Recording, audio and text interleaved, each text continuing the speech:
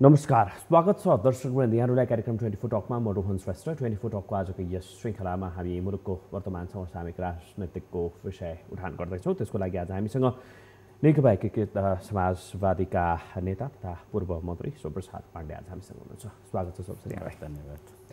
Sir, परिवर्तित राजनैतिक घटनाक्रम विभिन्न चिजहरू चाहिँ यसले साथमा लिएर आएको छ। कतिले भन्छन् आशावादी बनेर चाहिँ अगाडि बढ्नुपर्छ, कतिले निराशाका कुरा गर्छन्। यदाकदा रूपमा चाहिँ समाजवादी पार्टी आफै पनि सरकारमा समावेश भए पनि यो अलायन्सलाई साथ दिए पनि शङ्काको दृष्टिकोणले उसले व्याख्याहरू पनि टिका टिप्पणी पनि गरिरहेको अवस्था रहेको छ। तपाईँहरू स्वयंले पनि अवस्था के हो, किन यो अवस्था सिर्जना भयो? अब एउटा एकदम प्रष्ट भन्दाखेरि जे बाहिर अलि बढी हल्ला चर्चा र एक खालको अस्थिरताका कुरा आछन् नि, त्यति धेरै चाहिँ होइन। एउटा कुरा केही हो। यसमा अब सुधार गर्न सक्ने ठाउँमा पनि छ। र अब के हो भन्दाखेरि रोहनजी, अहिले के देखिन्छ भने राजनीतिक समीकरणको कारणले र 1-1.5 वर्ष 2 वर्ष यताको हाम्रो कामको म्यानेजरियल पार्ट छ नि, त्यसको कारणले जनता चाहिँ निराश भएको छन्। यो स्वाभाविक हो। यसमा अरू कसैको भूमिका होइन, कसैको दोष होइन। त्यो भनेको हामी राजनीतिक पार्टीमै हौँ। त्यो राजनीतिक पार्टीभित्र फेरि यो पार्टी हो त्यो पार्टी होइन, हामी लगभग सबै जति सदनमा छौँ ती सबै पार्टीको भूमिकाको कारणले गर्दा, ती कतिपय चाहिँ इस्युको कारणले गर्दा यो अवस्था आएको हो। मान्छेलाई के भयो भने विश्वास गर्ने ठाउँ चाहिँ कम देखियो। एकले अर्कालाई नै विश्वास गर्न सक्ने ठाउँ बनेन होइन। एकले अर्कालाई आफ्नै पार्टीभित्रका नेताहरूको कतिपय गतिविधि क्रियाकलाप कामको कारणले, तपाईँ नयाँ पार्टी भन्नुहोस्, कहिले चाहिँ सहकारी निस्किया छ, कहिले रातो पासपोर्ट निस्किया छ, कहिले नागरिकता निस्किया छ, कहिले कुन ठाउँको अनि चाहिँ नगद रकम जम्मा गरेको निस्किया छ। यस्तो छ नयाँ पार्टीमा पनि। पुराना पार्टीको पनि आज जति काण्डहरू छन् ती काण्डहरूमा चाहिँ पुराना पार्टीका नेताहरू एक से एक गरेर एकपछि अर्को चाहिँ समातिँदैछन्। यी सबै कुराले मान्छेमा एक खालको अन्यल, जुन पार्टी पनि उस्तै छ भन्ने पनि अझ झन् पछिल्लो राष्ट्रसभाको कुरा गर्ने हो भने त रवि लामिछानेको मात्रै नाम थियो। अब अहिले त डिबी अर्याल र बुर्लाकोटीको नाम थालिसकेको छ। त्यही त भने नि, कुनै पनि दलका नेताहरू अहिले कुनै न कुनै ठाउँमा इन्भल्भ नभएको, संलग्न नभएको देखिया छैन। त्यो कारणले गर्दाखेरि अहिले चाहिँ जनतामा होइन उही नेपालीको उखान छ नि, जुन जोगी आए पनि कानै चिरेको है, जुन व्यक्ति आए पनि जुन पार्टी बने पनि त्यस्तै यस्तो खालको भन्ने कुराले चाहिँ अब यो अहिलेको मान्छेहरूमा त्यसमा चाहिँ हो। सोरै आना सत्य छ। अब होइन सत्य, अब त्यसभित्र के छ भने अंश छ है, थोरै धेरै कसको कति भन्ने कुरा।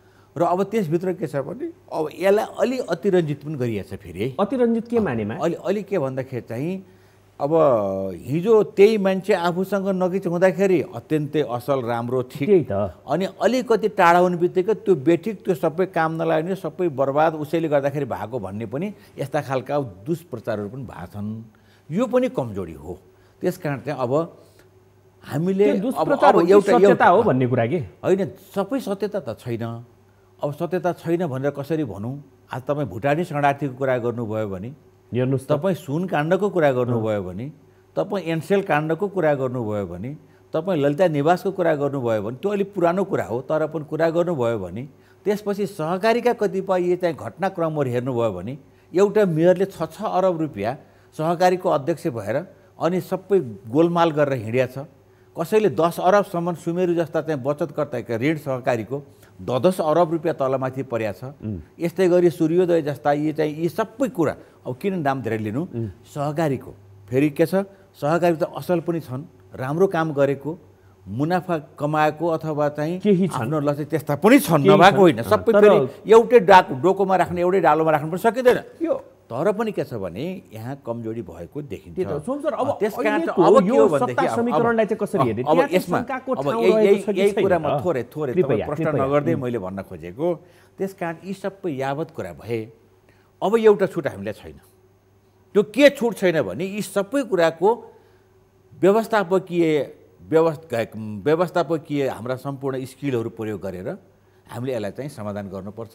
जनता अहिले अलि निराश, एक खालको चाहिँ केही हुन्न कि भन्ने अलिकति दुखित भएको अवस्था छ। त्यो आशा जगाउनुपर्छ र अहिलेको सरकारले त्यो काम चाहिँ यो भन्न थालेको 62-63 देखि यता लगभग 2 दशक भएन र भने अब यति छताछुल्लो अवस्थामा थिएन हिजो, आज अलि बढी छताछुल्लो अवस्थामा आयो। तपाईँ सुन काण्डदेखि लिएर भुटानी शरणार्थीदेखि लिएर एनसेल काण्डदेखि लिएर तपाईँका यस्ता काण्ड आए नि, यी सबै कुराले के देखायो भने मान्छेलाई चाहिँ अलिकति बढी त्यसको चाहिँ असर गरेको छ। तर अब के छ भने यो एउटा फेरि तपाईँलाई म प्रश्न भनौँ, यो यसलाई सम्हाल्न नसकिने अवस्थामा छैन। हामी सम्हाल्न सक्छौँ, यसलाई व्यवस्थापन गर्न सक्छौँ। भइसकेको अवस्था छ भित्री रूपमा भन्ने हो भनेदेखि होइन, यस्तो छ त्यो त एउटा चाहिँ परिस्थितिले चिराचिरा बनायो, फेरि जोडिन पनि सक्छ। त्यसमा ठुलो कुरा होइन। राजनीतिमा असम्भावना भन्ने कुरा रहँदैन। हामीले धेरै कुराहरू विगतदेखि भोग्दै आछौँ, गर्दै आछौँ र हामीले त्यो खालको चाहिँ एउटा धेरै ठाउँका उदाहरण लिन सक्ने अवस्थामा छौँ। त्यस कारण चाहिँ असम्भावना छैन। हामीले यी सबै सम्हाल्न सक्छौँ। यसलाई व्यवस्थापकीय हिसाबले हामी अब अलिकति प्लानिङ गर्नुपर्ने आवश्यकता छ। त्यो गऱ्यौँ भनेदेखि हाम्रो जस्तो सुन्दर देश, हाम्रो जस्तो सम्भावना भएको देश कमै छन् संसारमा। तपाईँ हेर्नुभयो भने यो देशको विकासको निम्ति ठुलो कुरै छैन।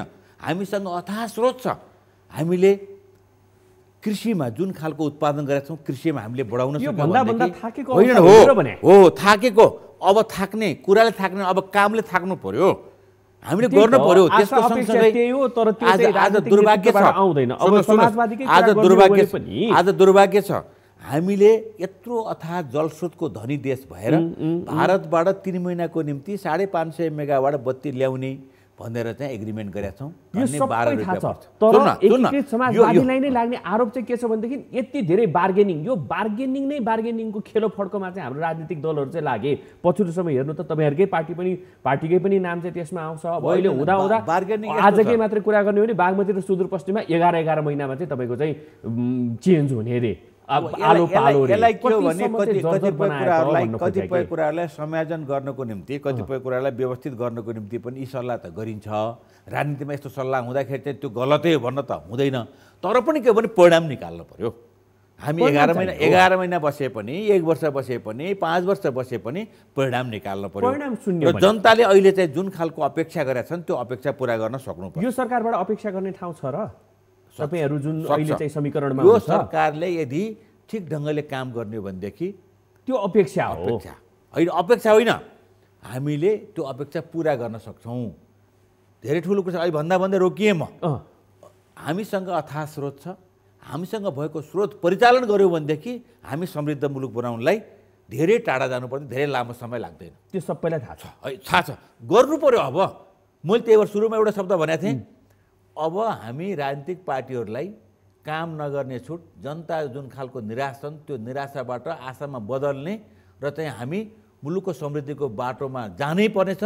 त्यो जान नपाउने अथवा चाहिँ नजाने छुट अहिलेको राजनीतिक पार्टीलाई छैन। यो वर्तमान सत्ता समीकरणमा चाहिँ तपाईहरुले के देख्नुभयो जसको कारणले गर्दाखेरि चाहिँ यसरी हाम फाल्नु पर्ने अवस्था सृजना भयो, अथवा चाहिँ आफ्नो पोलिटिकल स्ट्यान्ड काहीँ पनि केही पनि नभएको कारणले गर्दाखेरि त्यो हाँगो समातेको मात्रै हो? हाम्रो कुरा गर्नुभयो भनेदेखि चाहिँ हामी चाहे त्यो योभन्दा विगतको समीकरण हो 2079 साल पुस 10 गते बनेको सरकार 62 दिनको बीचमा जे खालका गतिविधि भयो त्यो गतिविधिलाई सम्हाल्ने काम कसले गरेको थियो? यही नेकपा एकीकृत समाजवादीले गरेको थियो, माधव मानेको पार्टीले गरेको थियो। अहिले पनि जब चाहिँ समीकरण परिवर्तन भयो, बन्यो, भित्र आन्तरिक रूपमा चाहिँ जे समझदारी थियो, राजनीतिक इमान्दारी त भएन, नभएकै हो। हामी राजनीतिक पार्टीहरूले जे खालको हामी सम्झौता गरेका थियौँ, राजनीतिक इमान्दारी त देखाउन सकेनौँ। आज जनता निराश हुन पाउने यो प्रमुख कारण हो। त्यसकारण चाहिँ समीकरण परिवर्तन भयो। 2079 साल पुस 10 गते बनेको 2079 साल फागुन 27 गते लिएको मतको हिसाबले अहिले चाहिँ हामी नयाँ ढङ्गमा छौँ। एकाएक परिवर्तन हुनुपर्ने अवस्था आयो। यसभित्र चाहिँ राजनीतिक पार्टीकै गठबन्धनभित्रकै कारणले के कारणले गर्दाखेरि चाहिँ तपाईहरुलाई अहिलेको सत्ता समीकरणसम्म पुर्यायो भन्ने कुरा के कुराले चाहिँ एट्र्याक्ट गर्यो, के कुराले चाहिँ तान्यो भन्दा अन्यथा हुन्छ।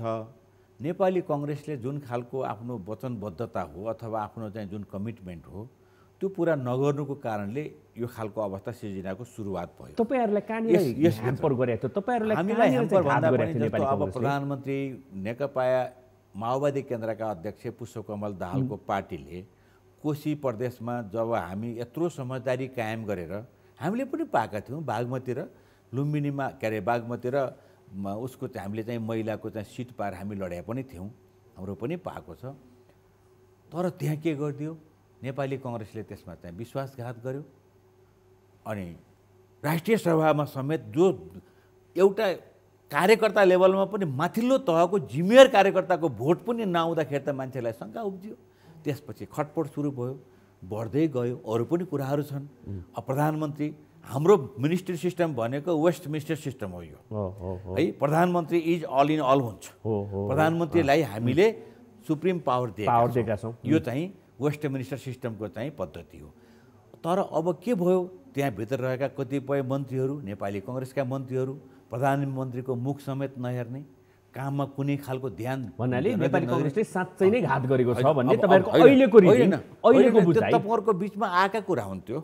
मैले यहाँ सम्झाएको, यहाँ मैले तपाईहरुलाई बढिसकेपछि माओवादी र एमालेसँग मिश्रणमा गइसकेपछि आएको तपाईहरुको विश्लेषण गराएको मात्रै हो। यो त पहिले आइसकेको थियो नि, तपाईलाई थाहा छ नि त। हाम्रो अर्थमन्त्रीज्यूले 3 महिना भएको थियो अरे पुष्पकमल दाहालको मुख नहेरेको कुरा त सुन्ने छोडिदिउँ। उहाँको कारणले गर्दाखेरि धेरै कुरो ठुलो नोक्सान पनि भएको छ। अब भन्न त के भनिन्छ भन्दाखेरि चाहिँ अहिलेसम्म त्यो अर्थ मन्त्रालयको कुर्सीमा प्रकाश शरण महत जतिको कमजोर मान्छे बसेको थिएन, कुर्सीमा बसेको थिएन मन्त्री भएर भन्ने पनि भनिन्छ। यस्ता खालका चाहिँ बाहिर कुरा पनि आएका छन् र त्यसको सँगसँगै के भयो भने उहाँहरूको अहमपनले गर्दा अब गर्दा गर्दा के भयो भने हरेक ठाउँका चाहिँ हाम्रा चाहिँ घटनाक्रमहरूले अविश्वास पैदा गर्यो। अविश्वास पैदा गरेपछि यो गठबन्धन विगत गठबन्धनलाई चाहिँ हामी अन्तिमसम्म पनि, तर नेकपा एकीकृत समाजवादी नेपाली कङ्ग्रेससँग गरेको गठबन्धन नटुटोस् भन्ने पक्षमा थियौँ। बेइमानी त गरेछ। मेरै कुरा गर्नुभयो भने मलाई अब गठबन्धनले 6200 भोटले जित्यो प्रदेश, काङ्ग्रेसले गएको चुनावमा मलाई हराइदियो 1800 भोटले। अनि फेरि त्यो पनि निर्णय गरेर 13 ठाउँमा बैठक बसे नेपाली कङ्ग्रेसका साथीहरू, अनि हराउने यसरी भनेर हराउन थाले, हराइदिए। यो त हिँडेदेखिकै हो, मलाई मात्रै होइन, फेरि नेपाली कङ्ग्रेस भित्रैका साथीहरू पनि चाहे तपाईँलाई विश्वास गर्न सक्ने ठाउँ, नेपाली कङ्ग्रेसलाई विश्वास गर्न सक्ने ठाउँ रहेन, प्रचण्ड र केपी ओलीलाई विश्वास गर्ने ठाउँ चाहिँ छ। यथेष्ट परिस्थितिले ल्याइदियो। हामी मान्छेहरू अथवा हामीहरू परिस्थितिका दास हौँ। परिस्थिति जे ल्याउँछ त्यसमा हामी नचलिकन नहिँडिकन सुख छैन। अहिले परिस्थितिले त्यहाँ ल्याइदिएको, हामी परिस्थितिको जे अवस्था आयो त्यसैमा चाहिँ हामी मोबिलाइज हुन पर्यो, त्यसमा चाहिँ हामी लाग्न पर्ने भएर हामी आएका हौँ। त्यस कारण चाहिँ अब के ठिक के बेठिक छन्। हिजोका नजिरहरू पनि अब धेरै विश्वासै गरिहाल्न खाल्ने, अब हिजो पनि कुरा गऱ्यो भनेदेखि चाहिँ अब कहीँ त्यस्तो धक्का नखाएको त होइन, धक्का त खाछौँ। तर पनि के भयो भने त्योभन्दा त्यो बेटर हुन्छ कि भन्ने हिसाबमा पनि हामी गएको छौँ। त्यसरी अहिलेको गठबन्धन टिकिरहनको लागि तपाईँले एउटा प्रश्न तपाईँले गर्नुभएकोमा मलाई थोरै जवाफ दिन मन लागेको छ। त्यो के भन्दाखेरि तपाईँले नेकपा एकीकृत समाजवादीको कुरा जुन गर्नुभएको थियो, हो अब यो गठबन्धन बन्दा, योभन्दा अगाडिको गठबन्धन बन्दा पहिलामा के हो, शेरबहादुर देउवालाई प्रधानमन्त्री बनाउनको निम्ति 2078 साल जेठ 3 गते एउटा समझदारी कायम भएको छ, एउटा भद्र सहमति कायम भएको छ। त्यति बेला त्यो भद्र सहमति अनुसार अब हामी गठबन्धनबाट गठबन्धन गर्ने र चाहिँ अब शेरबहादुर देउवालाई प्रधानमन्त्री बनाउने भन्ने कुरोमा निर्णय गरेको हो। त्यसको चाहिँ प्रस्तावक माधव नेपाल नै हो। त्यो फेरि छिपेको छैन। त्यो दिनदेखि अहिलेसम्म हामी गठबन्धनमै छौँ र अहिले पनि हामी के थियौँ, नेपाली कङ्ग्रेससँग भएको गठबन्धन नतोडौँ भन्ने पक्षमा थियौँ। तर तोडियो।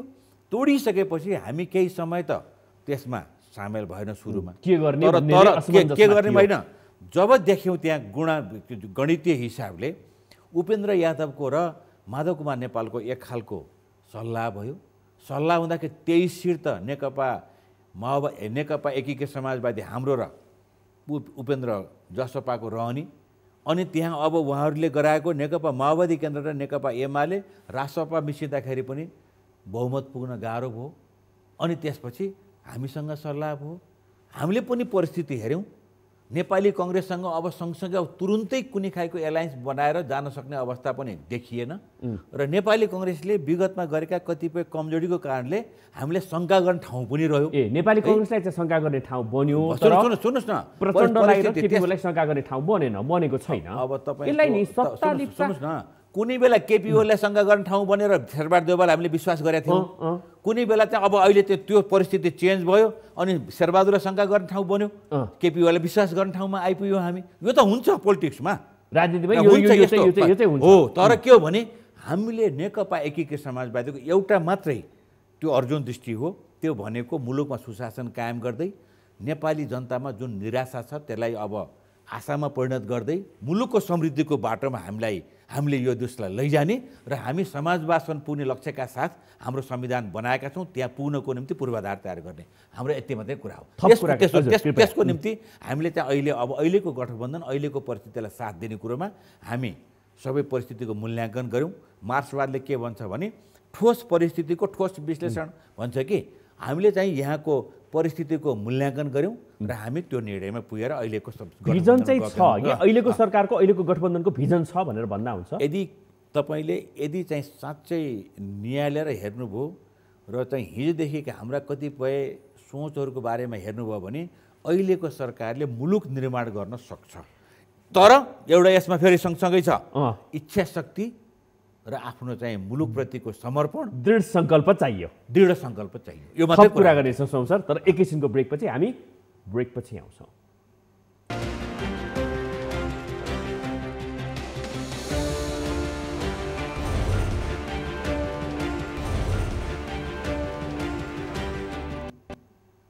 ब्रेकपछि पुनः स्वागत छ। आज हामीसँग हुनुहुन्छ सोमप्रसाद पाण्डे। सोम सर पुनः स्वागत छ। सोम सर, अब माधवकुमार नेपाल र केपी शर्मा ओलीको मिलाप हुन लागेको हो, मिलन हुन लागेको हो।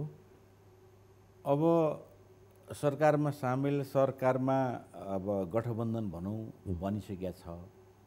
एउटा म के प्रश्न पार्दिउँ भनेदेखि पार्टी एकताको निम्ति अहिलेसम्म कुनै त्यो पोइन्ट समथिङ हुन्छ नि, त्यो पनि छलफलको विषय बनिया छैन पार्टी एकताको निम्ति।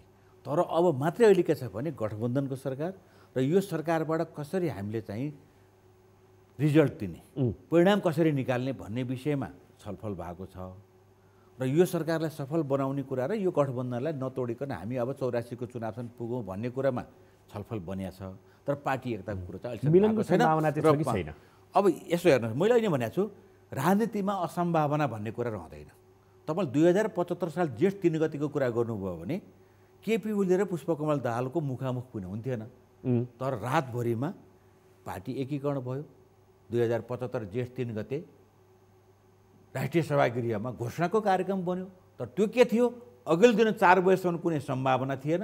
तर त्यो चाहिँ धन्नै 16 घण्टामा त बन्न गयो। यस्तो खालको चाहिँ परिस्थिति हुन्छ। त्यो यहाँ मात्रै होइन, संसारको चाहिँ सबै ठाउँमा यस्तो मिलाप चाहिँ देश र जनता केन्द्रित हुन्छ कि अथवा स्वार्थ केन्द्रित हुन्छ राजनीतिमा? अब हुन चाहिँ देश र जनताकै बिचमा देश र जनतालाई केन्द्रित गरेर गर्नुपर्छ। सम्भवतः त्यस्ता गरिएन भनेदेखि त्यो टिक्दैन, त्यो चाहिँ दिगो रहँदैन। त्यस कारण चाहिँ अब हाम्रो एकता पनि के हो भनेदेखि असम्भावना छैन। आजसम्म कुनै त्यस्तो छलफलको विषय उठेकै छैन। एक शब्द पनि यसको विषयमा चाहिँ उच्चारण भएको छैन। तर अब बिस्तारै बन्न सक्छ। तर अब के हो भनेदेखि हामी चाहिँ एकता भइसकेपछि हामी अब दिगो रहने गरी नेपालको कम्युनिस्ट आन्दोलनलाई सशक्त र बचाएर अगाडि बढाउने कुरोमा लाग्ने गरी चाहिँ गर्ने हो। त्यसको निम्ति अब केही छलफल होला, पछि हेर्दै जाउँ। 84सम्म जान्छ यो गठबन्धन? जान्छ, 84सम्म यो गठबन्धन जान्छ, विकल्प छैन। त्यो गठबन्धनलाई पनि जान्छ भनिया थियो है। किनकि यस्तो छ नि त, टेस्टेड भयो नि त। हिजोदेखि हामी टेस्ट गर्दै आएका छौँ।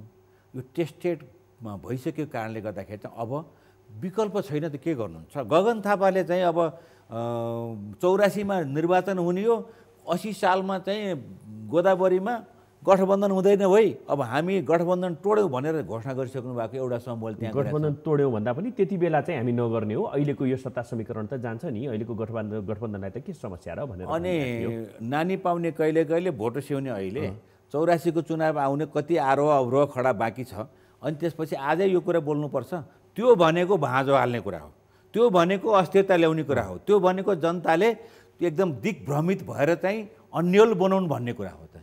यसमा राजनीतिक पार्टीहरू मेरो असहमति छ, किनकि चाहिँ राजनीतिक पार्टीका नेताहरूले यस्ता दिग्भ्रमित हुने गरी चाहिँ केही पनि विषयवस्तु ल्याइन हुँदैन। त्यो अहिले बेला भएकै थिएन, बेला नहुँदै किन त्यो प्रस्तावको बारेमा छलफल गर्नुपर्ने? 83 सालको माघ महिनामा गरेको हुन्थ्यो नि त।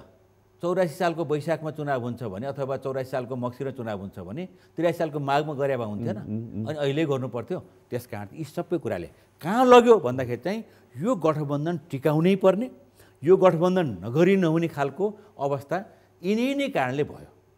यसमा त म तपाईँलाई प्रश्न भनौँ, अहिले गठबन्धन यो बन्नुमा मुख्य कारक भनेको नेपाली कांग्रेस हो। किनखेरि विश्वास पनि ठाउँ ठाउँमा कोसीको चुनाव उदाहरण दिएन मैले, त्योदेखि बाहेकका धेरै कुराहरू भयो। अनि त्यसपछि एक खालको सहयात्रीसँगको कतिपय कुराहरू निल्नुपर्छ, हिन्दू राष्ट्रसम्मका कुराहरू उठाए धेरै कुराहरू छन्। त्यसपछि गएर अब शङ्का उत्पन्न भयो। त्यसपछि बिस्तारै त्यो शङ्कामा पनि मलाई लाग्छ चाहिँ पुष्पकमल दाहाल धेरै लचिलो बनेर कुरा गर्नुभएको थियो। तर त्यो लचिलो बन्दाखेरि पनि उताबाट लचिलो नबनिसकेपछि त तोडियो, भाँचियो, अनि भाँचेर यो भएको छ। त्यस कारण अहिलेको गठबन्धनलाई बाध्यता छ 2084 को निर्वाचनसम्म या त चाहिँ कार्यगत एकता या त चाहिँ पार्टी एकीकरण भएर पनि अगाडि बढ्न पर्ने बाध्यता। माधव कुमार नेपाललाई हेर्ने दृष्टिकोण, तपाईँहरूको पार्टीलाई हेर्ने दृष्टिकोण केपी ओलीको परिवर्तन भएको हो। अब उहाँले जसरी हिजो केही अभिव्यक्ति दिनुहुन्थ्यो, लचिलो मात्रै होइन, आएर माधव नेपालको घरमा कुरा गर्दा अब उहाँले यो गठबन्धनको मात्रै कुरा गर्नु भएन, यो अहिलेको चाहिँ सत्ता समीकरणको मात्रै कुरा गर्नु भएन, सरकारमा बस्ने र मन्त्रीमण्डलमा गठन गर्ने मात्रै कुरा गर्नु भएन। भोलिसम्मको पनि मुलुकको अवस्था, मुलुकलाई कसरी अगाडि बढाउन सकिन्छ र नेपालको कम्युनिस्ट आन्दोलनलाई कसरी बचाउन सकिन्छ भन्ने विषयमा पनि उहाँले छलफल गर्नुभयो। यसले गर्दाखेरि हामी के आशावादी छौँ भने उहाँले दीर्घकालीन रूपमा चाहिँ यो गठबन्धन र पार्टी अब एकता होस् अथवा एक खालको चाहिँ तालमेल होस्, यी सबै कुरामा अगाडि बढ्नुपर्छ भन्ने ढङ्गले अगाडि आएको हामी अहिलेको उहाँको चाहिँ अभिव्यक्तिले पाउँछौँ। त्यस कारण चाहिँ परिवर्तन भन्दा पनि समयले त्यो खालको अवस्थामा पुर्यायो। हामी समयअनुसार चल्न आवश्यक छ र बाध्य पनि छौँ, त्यही अनुसार चलेको। अहिलेको यो सत्ता गठबन्धन हो कि सत्ता समीकरणलाई चाहिँ फेरबदल मात्रै गरेको हो कि अथवा चाहिँ तालमेल गरेको हो कि यसलाई कसरी व्याख्या? होइन, हामी त गठबन्धनमै छौँ अहिले त। अब चाहिँ भूपेन्द्र यादवको रासपाको हामी एउटै वामपन्थीहरूको मात्रै सरकार त छैन अहिले त। यदि चाहिँ तिनवटा मात्रै पार्टीको भइदिएको भएदेखि हामी एक खालको नयाँ नाम दिन सक्थ्यौँ, तर अहिले हामी गठबन्धनमै छौँ। किनखेरि नेकपा माओवादी केन्द्र, नेकपा एमाले, अनि नेकपा एकीकृत समाजवादी, रासपा, उता जसपा, हामी त 5 पार्टी छौँ त्यहाँ। तात्कालीन समयमा अब तपाईँहरूको गठबन्धन होइन, जुन चाहिँ अघि मात्रै पनि तपाईँले इङ्गित गर्नुभयो, गगन थापाले चाहिँ गठबन्धन तोडे भनेर भन्यो भन्ने किसिमको अभिव्यक्ति दिइरहँदाखेरि अहिलेको इलामको उपनिर्वाचनलाई चाहिँ कसरी हेर्ने? त्यहाँ पनि तपाईँ अब इलामको निर्वाचनको विषयमा छलफल भइसकेका छैन। मेरो व्यक्तिगत कुरा गर्नु छ भने त एउटा चाहिँ हामी उम्मेदवार बनाउनुपर्छ भन्ने मेरो राय हो। त्यो गठबन्धनको साझा उम्मेदवार मेरो राय हो, त्यो फेरि व्यक्तिगत राय मैले माने है। तर चाहिँ के छ भने त्यस विषयमा छलफल भएको छैन अहिलेसम्म पनि। अब त्यो एजेन्डामा छलफललाई उठाइसक्यो, अब त्यो एजेन्डामा हामी छलफल गरेर एक बनेर जानुपर्छ जस्तो लाग्छ। अझै पनि 20 गते आज भयो, 23 गते त्यसको सायद समेत उम्मेदवारी चयन गर्ने अथवा चाहिँ नोमिनेसन फाइल गर्ने समय जस्तो लाग्छ मलाई। भनेपछि चाहिँ अझै पनि केही हुनसक्छ, भन्नाले आवश्यकताले त्यो खालको चाहिँ ठाउँमा पुर्याउँछ। अब हेर्नु न कस्तो अवस्थामा छ भने एमालेबाट सुभाष नेमाङ होइन, सुभाष नेमाङका छोरा सुवाङ नेमाङ, उतातिरबाट चाहिँ तपाईँको रासोपाबाट मिलन लिम्बू होइन, उहाँहरू चुनावी मैदानमै जानु भइसक्यो। अब गृहमन्त्री स्वयं र तपाईँको चाहिँ खेल शिक्षा युवा मन्त्री स्वयं चाहिँ उपस्थित भएर उहाँहरूले चाहिँ घोषणै गरिदिइसक्नु भएको अवस्था रहेको छ होइन। भनेपछि यो अवस्थामा तपाईँले भनेको कुरा सम्भव छ र भन्ने कुरा के होइन, असम्भव होला। अब एउटा कुरा हामीले चाहिँ यो एक्लै चुनाव लड्दाखेरि पनि त्यसले केन्द्रीय सरकार अथवा चाहिँ यो गठबन्धनलाई असर चाहिँ गर्दैन, किन त्यो समझदारीमै हामी चाहिँ अगाडि बढेका छौँ। अब बरु हारजितले असर गर्न सक्छ, एक सिट बढ्ने थियो, एक सिट घट्न सक्छ, सिट घटेर असर गर्न सक्छ। तर त्यो चुनावमा हामी 5वटै पार्टीका उम्मेदवार उठ्दाखेरि यो गठबन्धनलाई असर चाहिँ गर्दैन, यो पनि प्रश्न हो फेरि। कुनै चाहे समस्या बझाङ चाहिँ होस् आउँदैन। चाहे त्यो अहिले चाहिँ विश्लेषण के भइरहेको छ भने इलाम 2 को निर्वाचन हेर्नु न, इलाम 2 को निर्वाचनको रिजल्ट आउने बित्तिकै यो गठबन्धन टिक्यो भनेदेखि त भन्ने किसिमको चाहिँ अभिव्यक्तिहरू छ है मार्केटमा। त्यसले असर गर्दैन है। मैले त्यही भएर प्रश्न पारिदिएको, इलामको निर्वाचनले यो केन्द्रीय सरकार अथवा अहिलेको गठबन्धनलाई कुनै असर गर्दैन, यो स्मुथली अगाडि बढ्छ। जे रिजल्ट आउँछ त्यसलाई भोग्ने हो। अब 1 सिट बढायो नेपाली कङ्ग्रेस भन्दाखेरि चाहिँ 89 सिट पुग्छ, 1 सिट नेकपा एमाले बढायो भनेदेखि 79 सिट पुग्छ, अनि हामीले बढायो अथवा चाहिँ हाम्रो आयो भने 11 सिट हुन्छ, अनि माओवादीको आयो भने 33 सिट हुन्छ। यही हो। राष्ट्रपाको आयो भने 22 अरू केही हुँदैन, केही पनि हुँदैन। यो चाहिँ एकदम यो 84 सम्म यो अहिलेको वर्तमान गठबन्धन चाहिँ अगाडि बढ्यो। बढ्न पर्ने बाध्यता छ, आवश्यकता छ। मुलुकले स्थिरता खोजेको छ, नेपाली जनताहरूले चाहिँ राजनीतिक स्थिरता चाहेका छन् र मुलुकको समृद्धि र मुलुकको अग्रगमन चाहेका छन्। त्यसको निम्ति यो पार्टी यो सरकारले काम गर्नुपर्छ र 84 सम्म जान्छ। अलिकति राष्ट्रपाको कुरा गरौँ। राष्ट्रपा अब नयाँ दल बनेर अगाडि आएको थियो, विभिन्न मुद्दा मामिलामा पनि पर्यो। रवि लामिछाने आफै पनि परे, पछिल्लो समयलाई हेर्ने हो भनेदेखि पनि परिरहेका छन्। नेपाली कङ्ग्रेसले अब विगतमा संसद अवरोधसम्म पनि गर्यो, अझै पनि गृहमन्त्रीको जवाफ मागिरहेको छ, छानबिन समिति गठन हुनु पर्यो भनेर भनिरहेको छ सहकारी ठगी प्रकरणमा। अब हुँदा अघि हामीले कुरा गऱ्यौँ नि, डिबी अरियाल र त्यस्तै गरेर चाहिँ बुर्लाकोटीसम्मको चाहिँ नाम आइसकेको छ। यो मानेमा तपाईँहरूको स्ट्यान्ड चाहिँ के छ? होइन, हाम्रो स्ट्यान्ड केही छैन। यसलाई चाहिँ यस्तो हेर्नुहोस्, चाहिँ एउटा मात्रै कुरो छ, दोषी नउम्कियोस्, निर्दोषले चाहिँ कुनै अपराध भोग्न नपरोस्। गृहमन्त्रीले दिलदारी देखाउनु पर्छ कि पर्दैन? ठुलो छाती बनाउनु पर्छ? अब ठुलो छातीको विषयमा त्यो आफूमा भर पर्ने कुरा हो। प्रमाणले कति भेट्छ त्यो खोजी गर्नुपर्ने र खोज्ने विषय हो। अब हिजोकै कुरा गर्यो भने एकपटक उहाँलाई फौजदारी अभियोगकै जस्तो भनौँ अदालतले दोहोरो नागरिकतामा कारबाही गरिसकेपछि उहाँको पद गएकै हो। फेरि उहाँ आएर त्यहीँबाट निर्वाचित भएर अत्यधिक मतले जित्नुभयो। त्यसकारण यी घटनाक्रमहरू आफ्नो ठाउँमा छ। तर के छ भने त्यो आफ्नो एउटा इथिक्समा भर पर्ने कुरा हो। र त्यो कुरो चाहिँ फेरि अर्को कुरा के हो भने हामी निर्वाचनमा जनताले त्यो एउटा निर्गोल गर्ने कुरा पनि हो। त्यसकारण चाहिँ अहिले अब रविजीको बारेमा धेरै कुरा गर्नुपर्ने आवश्यकता छैन। त्यो किनकि सबैको जगजाहेर छर्लङ्ग आएको छ। दुईटा नागरिकता भएकै हो। त्यसमा चाहिँ उहाँलाई एक खालको चाहिँ निर्णय अदालतले गरेको छ। दुईटा पासपोर्ट भएको पनि हो। अब अहिले चाहिँ कति सत्य हो थाहा छैन, प्रमाणले कहाँ भेटाउँछ थाहा छैन। अब नेपाली कङ्ग्रेसले उठाएको कुरो जोरदार रूपमा चाहिँ रवि लामी छानेले के अरे सहकारीको पैसा हिनामिना गरेर उठाएकै छ फेरि। तर त्यो खोजीको विषय बन्नु पर्यो, खोजीको विषय बन्नु पर्यो। र यदि कमजोरी भएको, गलत भएको त्यसमा चाहिँ दोषी ठहर भएदेखि सजाय पनि पाउँछ। तर के छ भने एउटा कुरा प्रतिशोधको भावनाले हुँदैन। हिजो अब त्यही नेपाली कङ्ग्रेसले आउनुहोस् रविजी तपाईँ प्रधानमन्त्री बन्नुहोस्, तपाईँको 21 भोट ल्याउनुहोस्, हाम्रो यति हुन्छ, भोलालाई बोलाउँछौँ, प्रधानमन्त्री बन्नुहोस् पनि भन्ने हिजो चाहिँ त्यो सहकारी छिपिया थियो र छिपिया थिएन नि त। अनि फेरि अहिले चाहिँ अब आउनु भएन रविजी, प्रधानमन्त्री पनि बन्न स्वीकार्नु भएन, त्यस कारण चाहिँ अहिले गृहमन्त्री बनेको थियो। यही बेलामा सबै कुरा उठाएर चाहिँ यहाँ बवाल गर्नुपर्छ भन्ने कुरा पनि त्यो पनि के हो, बेठिक हो है। तर के हो भने छानबिन चाहिँ हुनु पर्यो।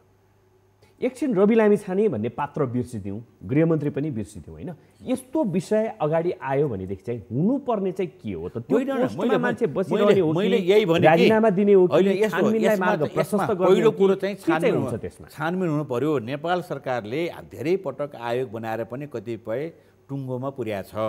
आयोग बनाउनु पर्छ कि संसदीय समितिहरूबाट छानबिन गर्नुपर्छ कि अथवा त्यसको निम्ति सहकारी निकाय छ, सहकारी विभाग छ नि त हाम्रो स्थानीय तहको चाहिँ सहकारी विभाग हेर्ने चाहिँ हाम्रा चाहिँ कतिपय ठाउँहरू छन्, तिनले निर्गोल गर्न पर्यो।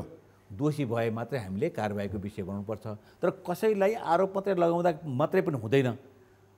कसैलाई त्यो आरोप लगाउँदा डिसिजन मेकिङ बडीमा बसिरहँदाखेरि त्यो मान्छे त्यहाँ बसिरहँदाखेरि उसको पोस्टले, उसको पदले चाहिँ यतातिर छानबिनमा असर गर्छ कि गर्दैन? होइन, यस्तो छ। अब प्रकाश ज्वालाको विषयमा तपाईँले सुन्नुभयो हो है, उहाँ त बाले हुनुहुन्थ्यो नि है।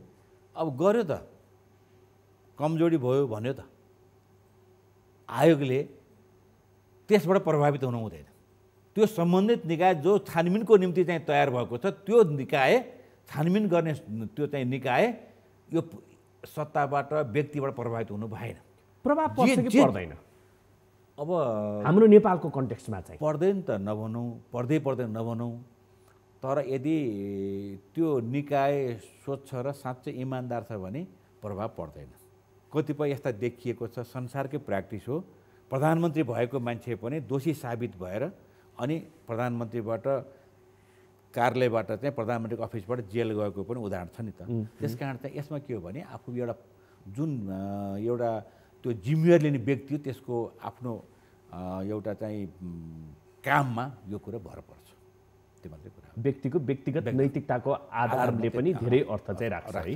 तर के हो भने त्यो जिम्मा पाएको मान्छेले जे हो वास्तविकता त्यसमा पुग्नुपर्छ। दुधको दुध पानीको पानी भन्छ नि, त्यो चाहिँ छुट्याउन सक्नुपर्छ, छुट्याउनै पर्छ उसले चाहिँ। लगभग हामी सबैको अलि अन्त्यतिर आइरहेको छौँ। अलिकति पार्टीगत कुरा पनि गरौँ होइन। पार्टीगत रूपमा तपाईँहरू कसरी अगाडि बढिरहनु भएको छ? अहिले पार्टीलाई लाग्ने आरोप चाहिँ बार्गेनिङको खेल धेरै खेल्यो है तपाईँहरूले भन्ने पनि छ। अनि अर्को कुरा त्यसमै थपेँ मैले, किनभने हामी सबैको अन्त्यतिर छौँ।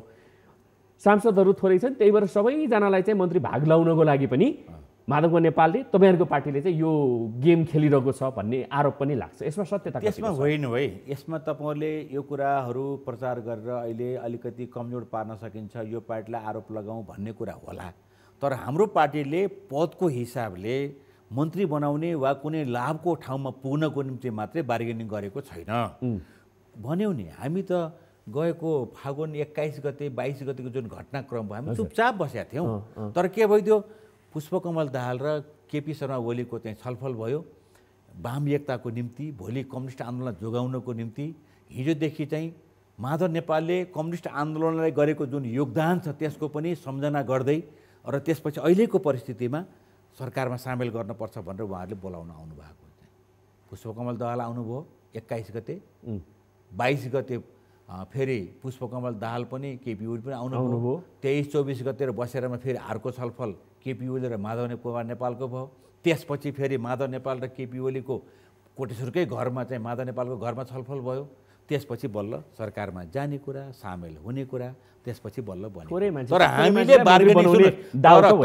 हामीले बार्गेनिङ गरेर हामीलाई मन्त्री दे भनेर हात जोड्दै चिरौरी गर्दै गएको चाहिँ होइन, हामी गर्दैनौँ है। तर आवश्यकता पर्दाखेरि सरकारमा सहभागिता, राजकीय मामलामा हाम्रो चाहिँ विशेष जिम्मेवारी लिने कुराहरूमा चाहिँ हामी के छौँ, जिम्मेवार एउटा चाहिँ पार्टी हो, जनतासँग त्यो कबुल गरेर आएको छौँ। हामीले निर्वाचनमा हामीले अब यो मुलुक निर्माण गर्नको निम्ति यो हाम्रो शक्तिले भ्याएको हामी काम गर्छौँ भनेर कबुल गरेको हुँदाखेरि यी सबै काममा हाम्रो सामेल चाहिँ हुन्छौँ। अब तपाईँ भागभण्डाको कुरा हामीले गरेका छैनौँ भनेर भन्नुहुन्छ, फेरि प्रदेशको कुरा गर्ने हो भनेदेखि त मुख्यमन्त्रीको लागि त तपाईँहरूकै कारणले गर्दाखेरि चाहिँ 11 महिनामा चाहिँ परिवर्तन गर्ने सम्मको कुरा आयो नि त। हेर्नुहोस्, राजनीतिमा विश्वासको निम्ति पनि कृपया भोलि चाहिँ हामीले कामलाई व्यवस्थित गर्नको निम्ति पनि यो ठाउँमा कार्यकर्ताको पनि चित्त बुझाउनु पर्ने हुन्छ। यो ठाउँमा हाम्रो चाहिँ पार्टीको मुख्यमन्त्री छ, यहाँ चाहिँ अब नेपाली कङ्ग्रेसलाई सहयोग के अरे नेकपा एमालेलाई सहयोग गर्नु पऱ्यो, माओवादीलाई सहयोग गर्नु पऱ्यो भनेर भन्ने ठाउँको निम्ति पनि यी गरिन्छ। यो सत्ता बिचको चाहिँ हाम्रा कतिपय त्यसलाई कम्पोजिसनहरूलाई व्यवस्थित गर्नु, त्यो व्यवस्थामा सार चाहिँ जनता र मुलुक बनोस्, हाम्रो अपेक्षा पनि त्यति रहन्छ। बिल्कुल, हाम्रो नेकपा एकीकृत समाजवादीको त्यो अर्जुन दृष्टि भनेको मुलुकको समृद्धि, मुलुकमा सुशासन र मुलुकको अग्रगमन। अब जाँदा जाँदै माधव नेपाल कहिले प्रधानमन्त्री बन्छन्? अब 1-2टा भद्र सहमति भएको छ, 15 महिना भद्र सहमति अनुसार हाम्रो आन्तरिक कुरा छ, त्यो बाहिर हामीले व्यक्त गरिसकेका पनि छैनौँ। आवश्यकता पऱ्यो भने अरू पनि बन्न सक्छ, अरू खालको परिस्थिति निर्माण हुनसक्छ, तर एउटा भद्र सहमति हामी बिचमा भएको छ। त्यो अहिले रिभिल गर्ने बेला अहिले बेला भइसकेका छैन। हिजो पनि थियो, नेपाली कङ्ग्रेससँग चाहिँ गठबन्धन हुँदाखेरि पनि एउटा भद्र सहमति थियो। अब टुटेपछि त अब पुरै भएन है।